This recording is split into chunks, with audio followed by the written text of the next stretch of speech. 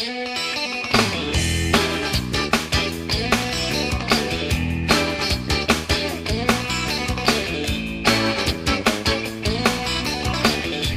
barn, located in the small farming community of Rock Island, is nestled in between the gaming metropolis of Cola, Oklahoma, and the mountain vista of Poto, Oklahoma. This local favorite has been serving up deep-fried comfort food for over 25 years. They got a lot going on here, but what they're best known for is catfish.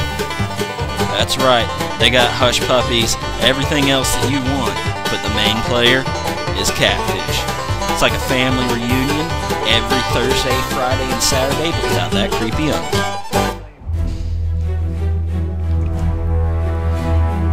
Brock and the pastor arrive, ready for the fight of their lives.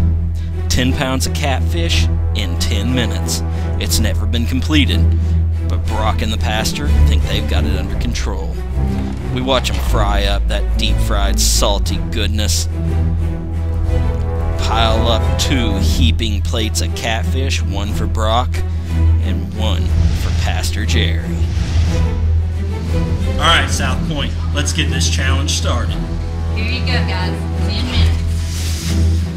Let's put the tartar sauce. You should say grace. We're going to pray first. Father, bless this food. God is great. Amen. Let's eat. That first bite was pure, salty on the outside, warm, moist on the inside goodness. Brock is in absolute heaven. Halfway in, I stop for a phone break, because I've got this under control. They try and cheer on the pastor, but he's just lagging too far behind. He's not going to finish. No, you can't. Last piece, Pastor.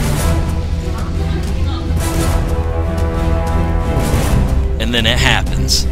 Brock's been here before. It's called the food wall, and Brock can't move past it. But he has to. Brock digs down deep, says a little prayer to Jesus, finds the strength, sends it home. Happy birthday, me, the food challenge is won.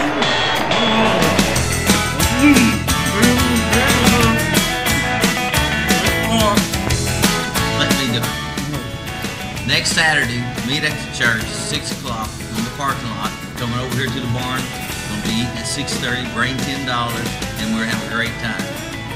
We'll see you next time on Diner, Drive-Ins, and Beers. Brock, how would you prepare yourself for this? Every day for the last week, I've gotten up at 6 a.m., had a tablespoon of peanut milk.